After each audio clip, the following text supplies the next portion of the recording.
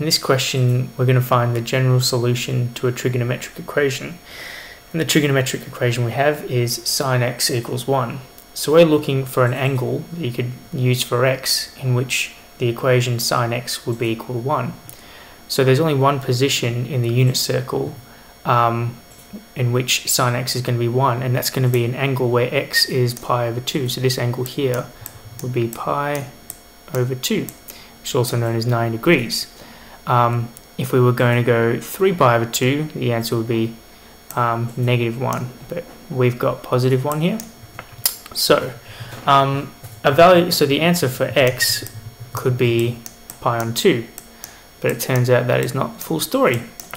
If you went another full revolution around the unit circle, you'd get back to that same position in the unit circle.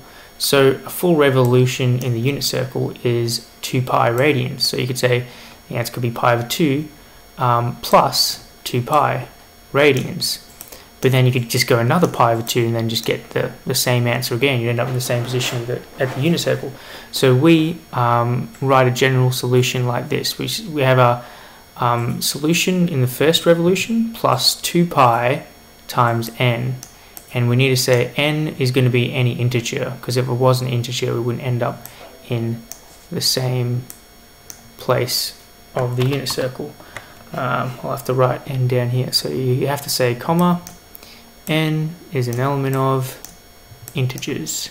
So the way we write integers is just z. And that's how you find the general solution to a trig equation.